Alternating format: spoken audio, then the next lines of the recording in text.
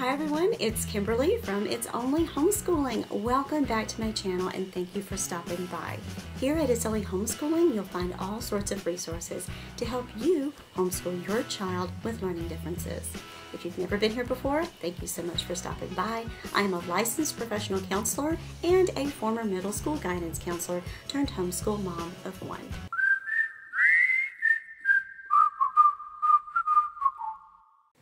Here on my channel, we have celebrated so many major milestones lately.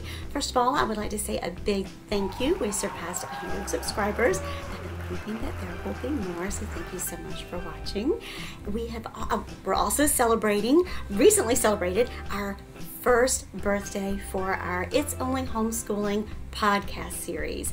We have had a lot of big developments with that podcast over the year, including expanding to not one, but two shows. Our first show, the Salt and Light Serve Spotlight, focuses on outreach, service, and volunteerism, and shining a light on all of those who are being the hands and feet of Christ and doing their best to make their communities a better place through outreach, service, and volunteerism. We have interviewed so many guests and met so many wonderful people over the past year, and I continue to be grateful for the guests that come on and for the viewers who watch and are inspired to make a difference in their community. We also started a second podcast over the summer, Shelf Indulgence Book Chats. In this series, I interview homeschool moms who also happen to be authors, and I garner some wisdom and learn some tips and some tricks from this extended homeschool mom village that I am so thankful for, so that I can bring the reviews of their books and their tips and their tricks to you to put in your homeschool and put to good use. So what is in store for the channel coming up this fall? Well, we are going to have even more exciting podcast guests. Coming up next month in October, we are going to be chatting with Melanie Brown, podcaster and author of an amazing series. I don't even want to just call it a devotional because her books are bigger than that. First book, it's called her Journey On series, and it's a very interactive, in-depth look where she does take you on a journey of introspection and having you look at yourself and grow in your faith and challenge you to do the hard things and do the hard work so that you have your own victory when you come out the other side. Please don't forget to tune into those podcasts. In fact, we believe Melanie's work is so impactful, we have decided to feature her on both of our podcasts for October. We're going to talk about both of her books and her Journey On series for our Shelf Indulgence Book Chats, and then we're also going to have her on again for the Salt and Light Serve Spotlight to talk about her wonderful podcast series that I believe is now celebrating its 6th year, called Challenges Won't Stop Me. Melanie is doing everything within her heart to advance the kingdom of God and uplift all of those around her by sharing their stories of triumph and overcoming struggles. You don't want to miss it. Coming up in November, I'm also going to be going back to my home base, if you will, into the world of mental health, where I'm going to be chatting with Dr. Rhonda Johnson. She is the author of the Pace Setter book, talking about the importance of leadership and advancing proper culture. And she wrote it in terms of her private practice, but in truth, the principles that are from this book can apply to any place where you're going to lead, whether it is in your home, whether it is in your church group, whether it is in your business. But it talks about the importance of learning where you've come from and making leadership your own.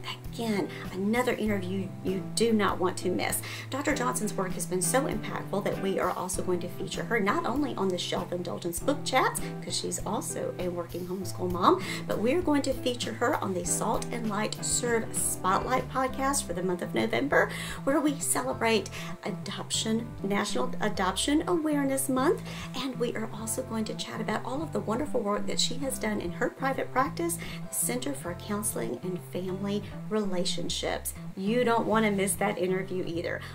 So what else is in store for my channel? Well, there's a couple of exciting things I've got coming out. I am working on some more freebies. We are big homeschooling YouTubers in this house. We believe in YouTube schooling, but we don't do it without care. If you want to ensure how that you can safely use YouTube in your homeschool, I'll put a link in the description box below to some of my blog posts that I've created, and also to a link to my It's Only Homeschooling's Got a Minute series, where I talk about how you can make homeschooling your friend and not your foe. Our Got a Minute series is our 1 minute nuggets of knowledge, little bitty snippets of information on a variety of different topics. But I'll put a link to that in the description box below and a card up here so you can find that video.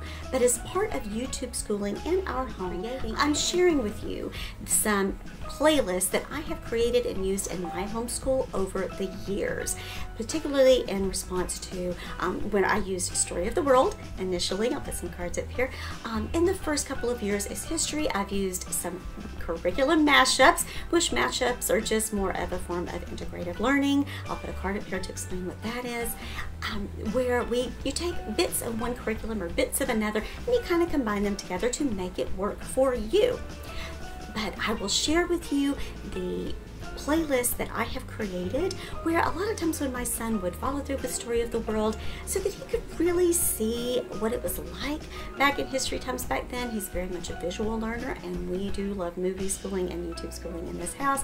I would make playlists, vetted through all of them. I've watched through every single one of these videos, where each week, whatever chapter we were working on, I would incorporate not only little bit of snippets of videos that I found, but I would also mash up in with that the songs from classical conversations. While we never attended classical conversations as a family, I do find a lot of the resources and the memory work and the materials to be incredibly useful. So tagging on those songs and with whatever chapter, combining them that we were doing with the Story of the World that week, made it incredibly helpful for him to remember the concept. History is something that you're going to go through multiple times in your life, but it certainly doesn't hurt to have those pegs there to hang that knowledge on. I don't know about you, but I can remember double mint commercials from my childhood sometimes better than why I walked into the pantry this morning. Anywho, I have found it to be an incredibly useful learning tool, and I would like to share that with my viewers. Other things that we've got coming up on the channel this fall, I'm going to be creating some more vlog posts. Coming up, I'm going to share with you what I have learned over the years with my son through the past 7 years of occupational and physical therapy. Our OT and PT crew have been a part of our lives for the past 7 years and have been absolutely essential in helping us be successful as homeschoolers, and I have taken away some really wonderful lessons. I am also going to be sharing some more blog posts on advocacy, on living with labels, how you can learn to live with your child's diagnosis without seeing your child as just the diagnosis, and also talking about some of the evaluation process if you're curious about that, and what it's like when you go through that evaluation process and how you can reach out for support.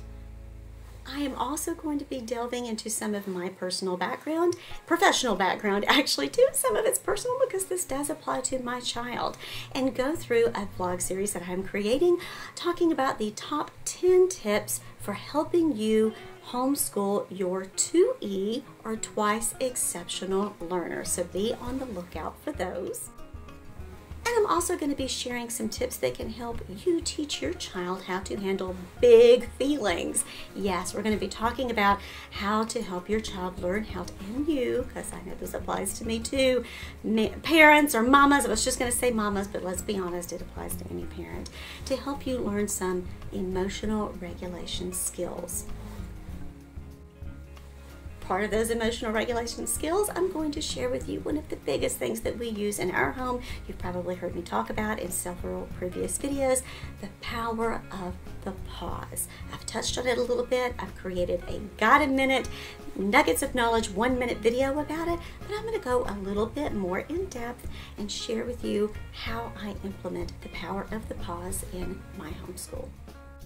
But finally, certainly it's last but certainly not least, the biggest thing that I am excited to have come on board for my website this fall, and I will announce it here on YouTube as well, is I am working on a resource list. I was talking with a friend from the Homeschool Legal Defense Association, Natalie Mack.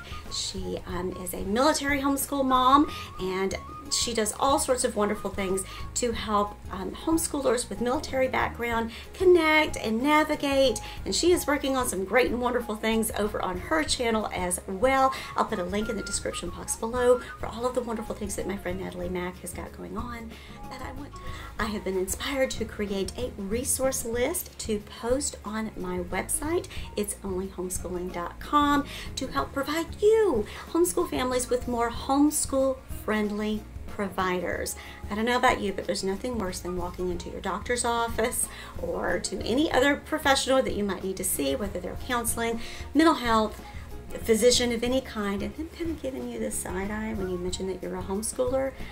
I've only had that experience once or twice, and I was pretty quick to change providers. It's impactful.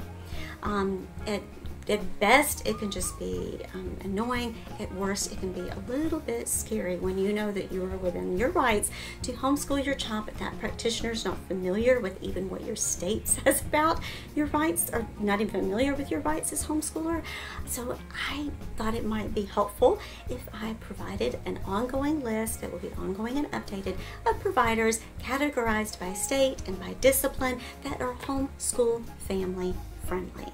And the 4 categories that I am looking and recruiting providers to join this resource list are going to be in academic advising to help you, especially homeschool, those who are homeschooling high school, to help you get ready for all that you need to make sure that you've got your credits and your transfers in order, and maybe navigating the world when you're getting ready to go to college, or maybe even other options other than college, because college is not for everyone, and it is certainly not the only option. I think it's better for us to kind of try to figure that out in high school before you go to college and you spend a bunch of money in tuition that you have to pay back or you can't get back for classes and courses in a degree that you either can't use or that you didn't need to begin with. So the first category is going to be on academic advising. The second one is going to be on counseling and mental health. I'm looking for providers who are homeschool family friendly, who possibly provide virtual sessions. And the third category is going to be on academic assessment and testing. If you're looking anywhere for benchmark testing, or if you were looking for learning disorder or learning disability diagnosis, and also how to help your child if you have those diagnoses, there will be a category for that. And the final category will be for tutoring. So I'm so excited to have those referral resources hopefully up and running within the next couple of months. I have a couple of different providers who are already trickling in with their names and with their information who are wanting to participate in this resource list. So, whew. Other than that, you will also see other things as I pop on with them from time to time, announcements for places that we'll be serving and other areas where we're supporting other individuals, because we certainly do have a servant's heart here in our homeschool. And so I hope you come back in and check in with us this fall and subscribe to our channel so that you won't miss any of these great wonderful things that are coming out soon. In the meantime, remember, education is a journey, not a destination. We hope you'll come back and visit with us often. Until we meet again, remember, the days are long, the years are short. You don't need to fret. Homeschooling does not have to be hard, and you don't have to do it alone. Come be a part of our village. Relax. It's only homeschooling. Have a great day.